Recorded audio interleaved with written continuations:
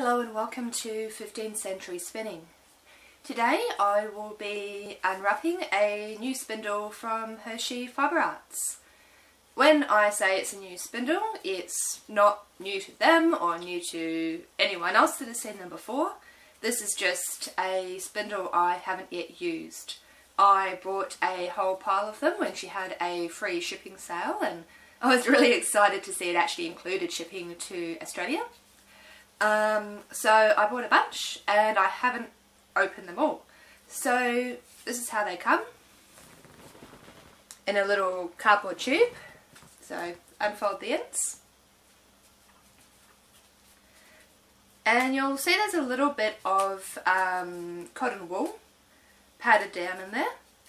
So get that little bit out, give it a shake, and you have your spindle.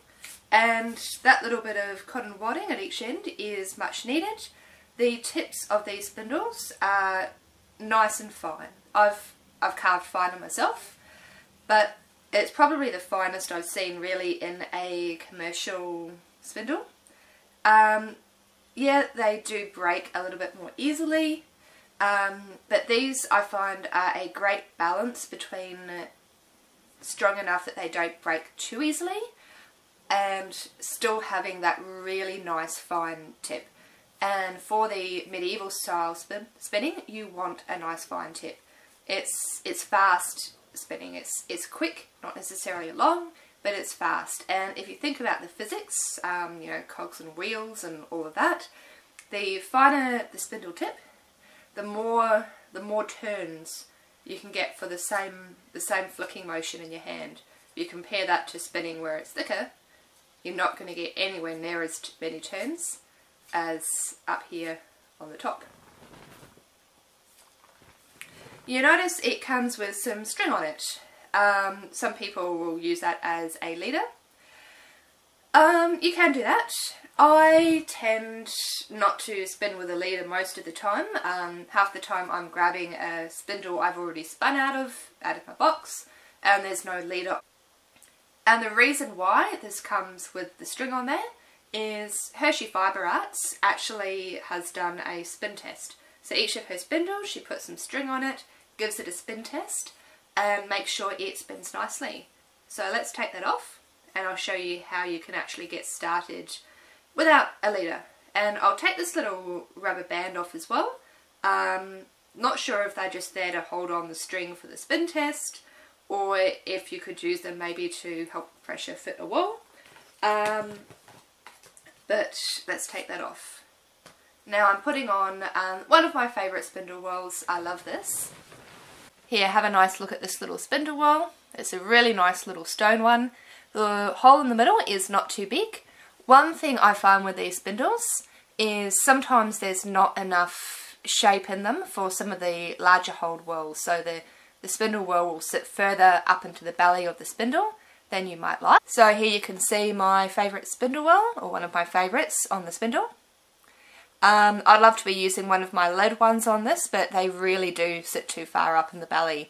I believe that Hershey Fibre is doing some larger spindles, so thicker here and longer here, which I really want to have a try. These are long enough, her original ones. They're not as long as what I would like. I think I could get some more fibre on a longer one. I think that'd fit more of my wools. So next time I order a bunch of spindles, I'm going to be opting for the larger ones. Okay, so we have a bit of a more close-up view of my distaff. And this is how I spin without a leader. You can see there's no thread on this whatsoever. First thing you do, put down your spindle. You just come to your distaff and start drawing out some thread. So you draw and you spin. Spinning, just twisting with your fingers. That's what spinning is. It's putting twist into thread. There's many different ways of putting twist into thread. There's, you know, spindle spinning, wheel spinning. You can tie it to a rock and swing it round your head.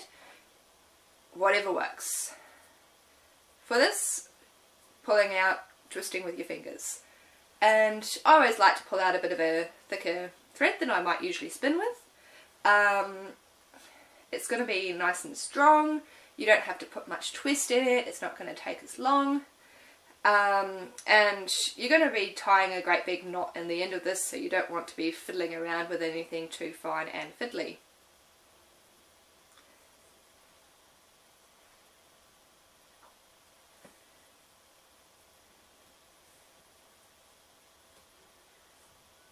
And this is what happens if you let too much twist go up into your distaff. It just becomes a bit tough to pull.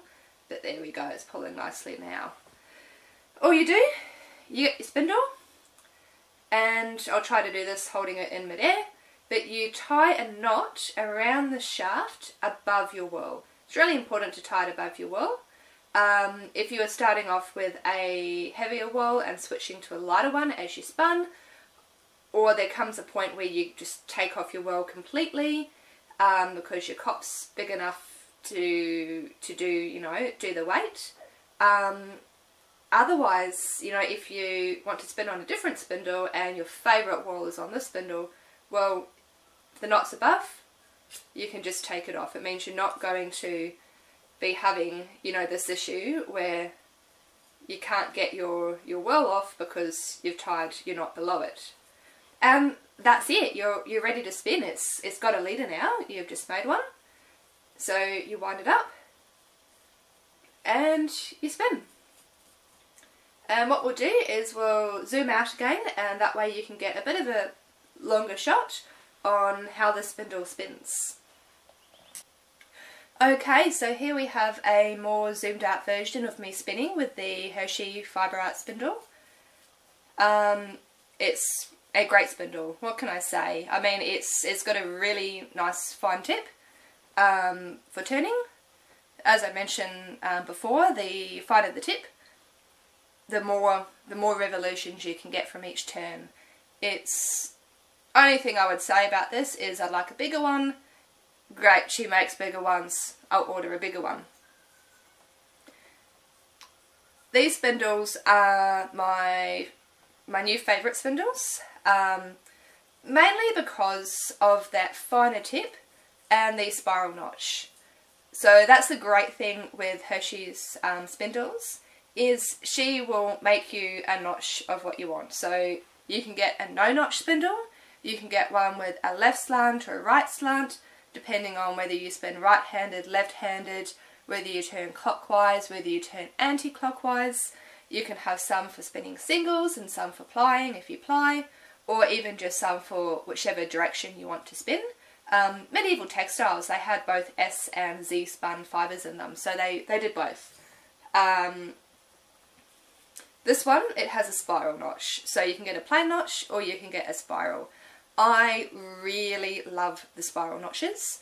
They're like what we call today the French spindles, because, I suppose the most common ones we hear of today are from France, but they're similar. They're a European style spinning, so they're a hand spindle, and they often have spiral notches, either just carved, or they also have little metal like pigtails, so little metal notch. Sometimes they fit on, they're like a removable cap, but it's fantastic. It means if you want to do either suspended spinning or semi-suspended, it makes it really easy, and you don't need a half notch.